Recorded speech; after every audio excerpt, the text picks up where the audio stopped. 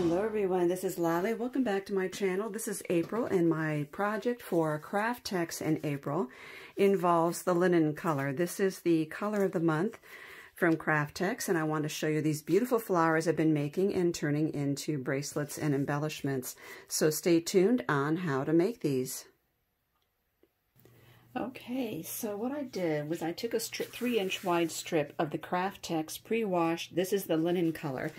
And I ran the largest 4 dies through it, and this is a Dress My Craft flower die set. I will leave you the link down below.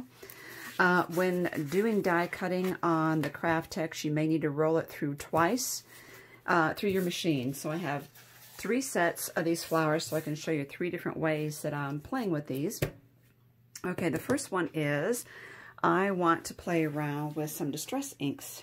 So I'm going to pick out a couple colors that I want to work with. I'm feeling kind of Eastery. Let's go with this shaded lilac. Maybe, how about this one, the Ripe Persimmon? Let's use these 2 colors. Now if you're using a light color Kraft-Tex, it helps. Okay, let me get the inks out for these. Okay, let's use this instead of this pad here. We'll use this one so I can get in the center really well.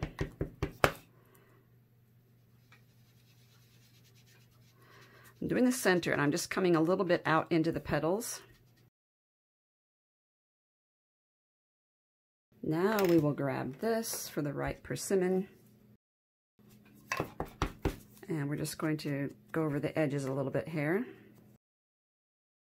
You could use 3 colors as well and get one in the center of the petal here.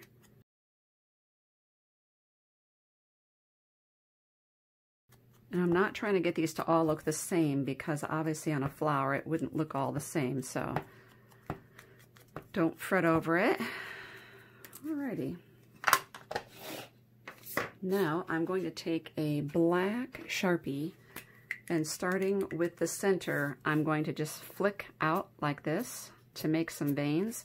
I'm not pushing all the way, I'm lifting the pen up as I go.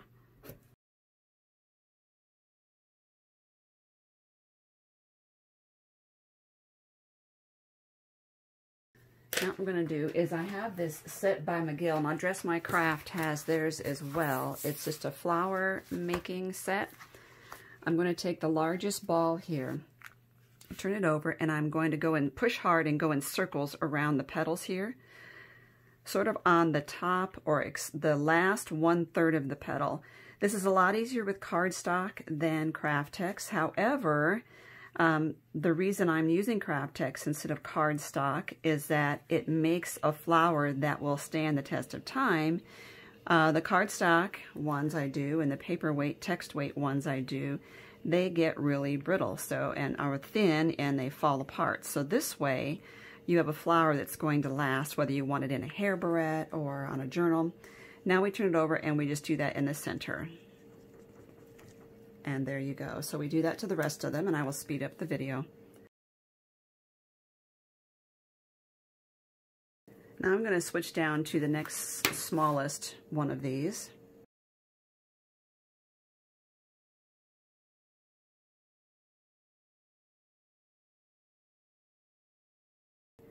Okay. Let's put that aside. That is beautiful. Okay, now we're going to glue those together. Now I want to use the Fabri-Tac instead of paper glue. I want to get a really good hold with these. Starting with the large one.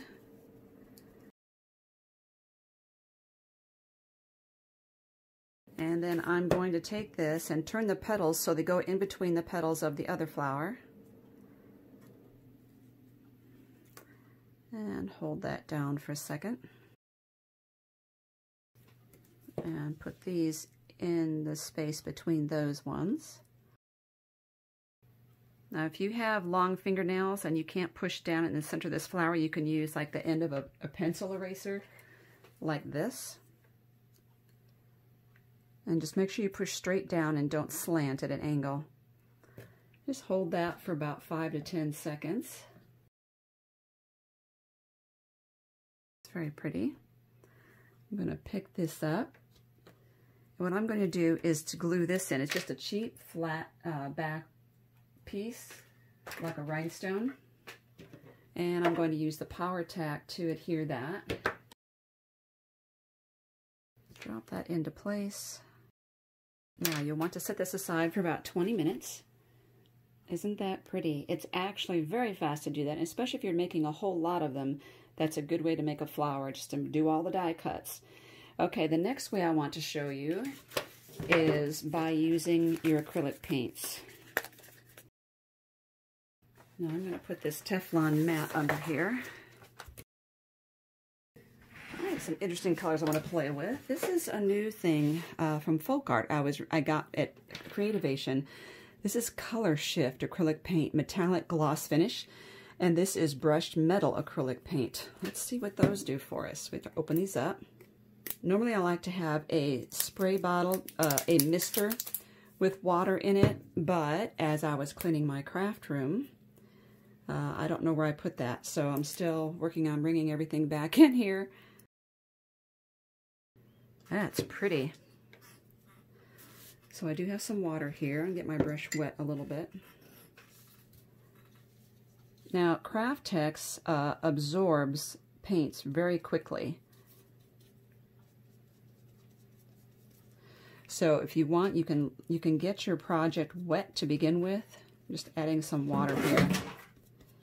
And that will help the paint to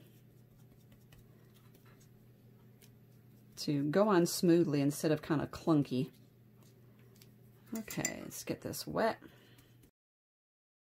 Now, although it's a metallic, I am brushing it so thin that it's not going to be quite so metallic.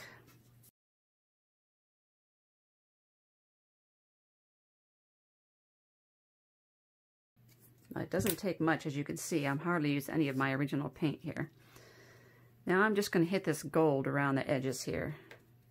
And I'm dry brushing this because I don't want it to be watered down. And I'm okay if I let Kraft-Tex show between the two colors here, because that adds a third color. Okay, now I'm going to pause the camera and come back when I am done with all of these. Okay, so I finished that one. Now I want to show you what this looks like.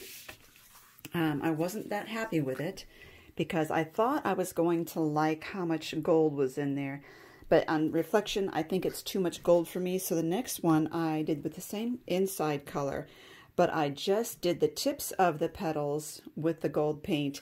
And then for the veins in the flower, instead of using a black Sharpie, I used this, which is the white Signo Uniball, excuse me.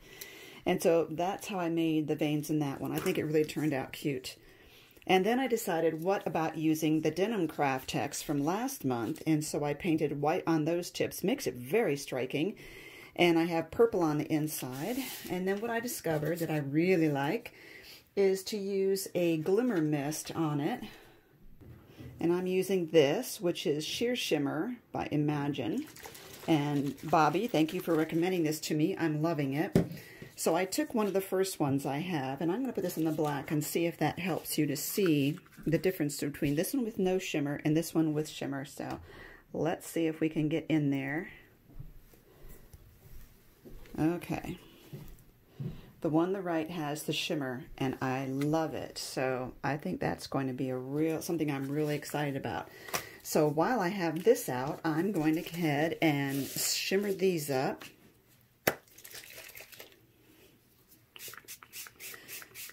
And I just do several spurts until I can really see it. Now, of course, it's not going to have the same effect on the acrylic paint.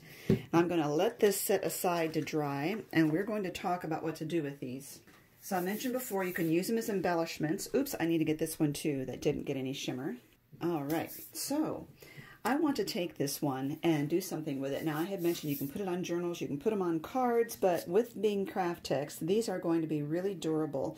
You could use it as a paper clip, a charm, not a charm, but on the end of the paper clip.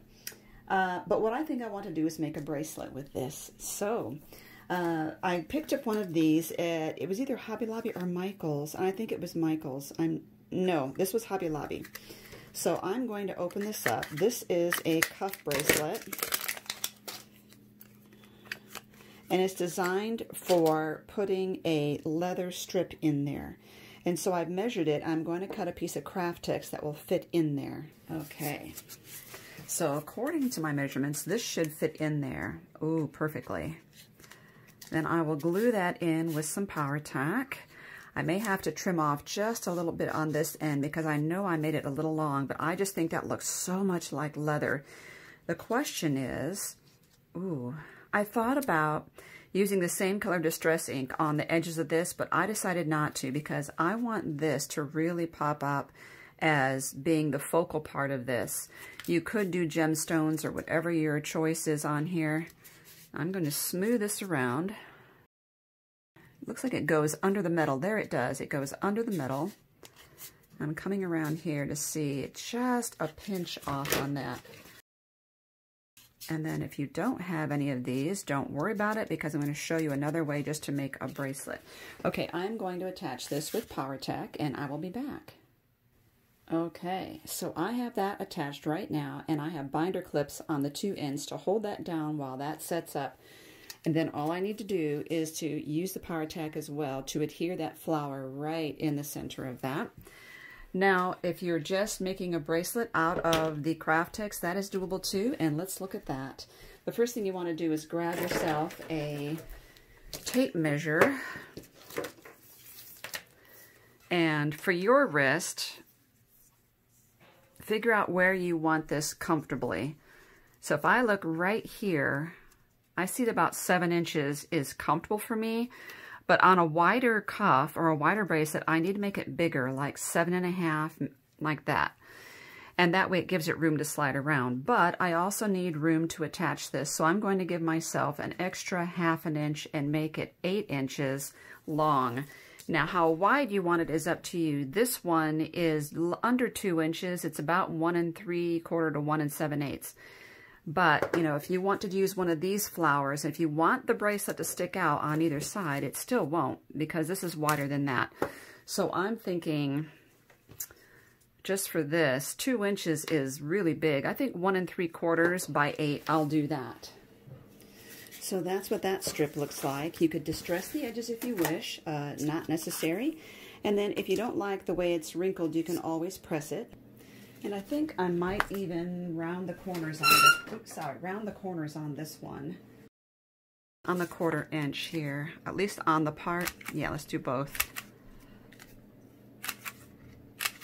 Okay. Alrighty, now I need to get my plastic snaps. Okay, so I'm using the cam snaps. And I'm going to look at what color snap I want to go with this. Probably white would be the most logical option. Little tools here. Everything else I have is rather bright. Ooh, I do have this kind of an off-white. I think I'll use this. We need 2 of the ones that look like tacks, and then we need 1 convex and 1 concave. And a pencil is helpful. So I'm just going to mark where the center would be. Overlap that. And I'm going to poke the hole where these are going to go in. There. Okay, so I'm going to put the smooth side up and either the convex or the concave.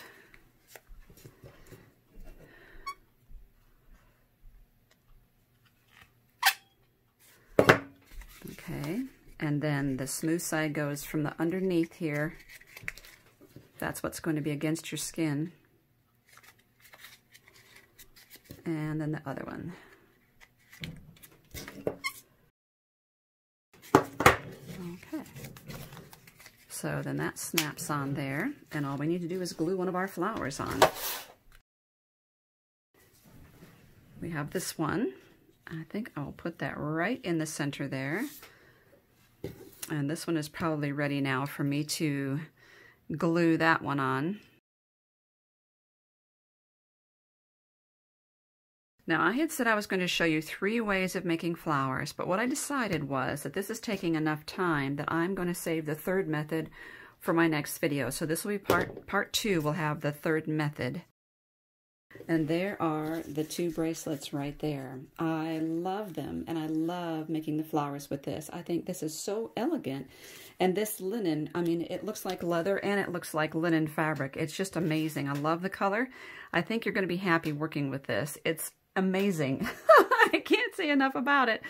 So anyway, next time we will be making flowers with Kraft-Tex that use napkins or rice paper. And that's a sneak peek right there. Aren't they gorgeous? So keep your eyes out because my next tutorial on Kraft-Tex will involve those. Okay, I will put some pictures at the end of these completed ones. And let's bring these back in to show. These are the ones, they've all been frosted with the spray. And, you know, there's so much possibility with these. But I really prefer the Distress inks myself. But, you know, if you are a painter, you would love playing with these as well. Thank you so much for watching. Make sure you look at the links down below.